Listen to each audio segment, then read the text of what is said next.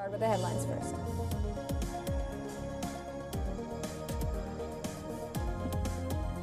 Iran will support any Gaza ceasefire deal agreed by Hamas, Iranian Foreign Minister tells his Qatari counterpart, as diplomatic efforts for a deal to free the hostages and bring an end to 10-month-long war continue.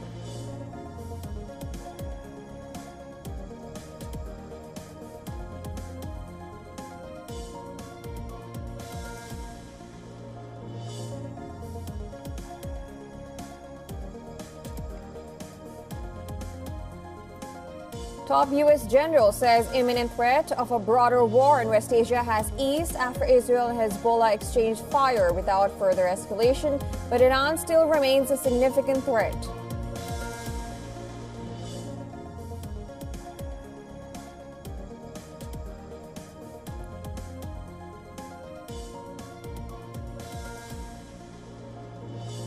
United Nations aid operations in Gaza ground to a halt after Israel's new evacuation orders in central Gaza Strip. Palestinian authorities say 5 killed in Israeli airstrike on West Bank.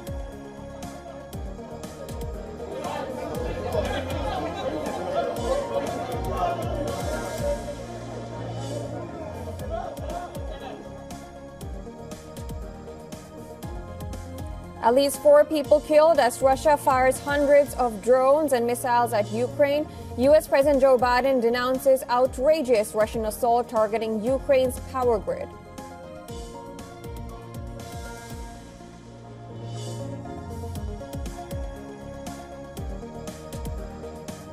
Indian Prime Minister Narendra Modi and U.S. President Joe Biden discussed Russia-Ukraine war after Modi's visit to Ukraine. The two leaders also discussed current situation in Bangladesh.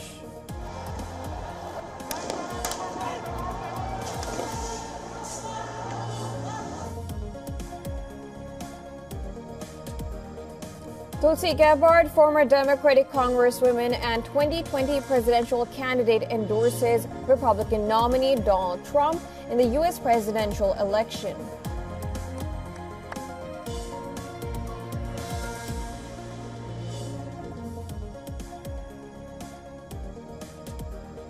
Shares of billionaire investor Carl Icahn's enterprise hit a nearly 21-year low. This follows announcement on Monday to sell up to $400 million depository units through an at-the-market offering program. Stock drops as much as 14.3%, lowest since November 2003.